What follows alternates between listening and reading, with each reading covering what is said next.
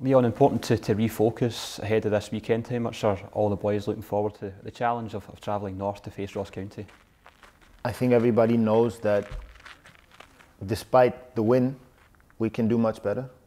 And Sunday is just the next possibility to do things better. And I think therefore that's motivation enough for everybody to kick on. There will be a training group this morning, probably. So yeah, it's 3 points for the grab again, and we're keen to take them. Do you think, given the last league game, it was the end of what was such a fantastic unbeaten record, that there's a determination within the group to then rebuild it and try and go on another long unbeaten record? I think, yeah, you nailed it there with your question already. I mean, it's sad, if you like to say so, that run has ended, but we can start a new one, and I think that should be the goal. Use that game to up our performances and start a new run.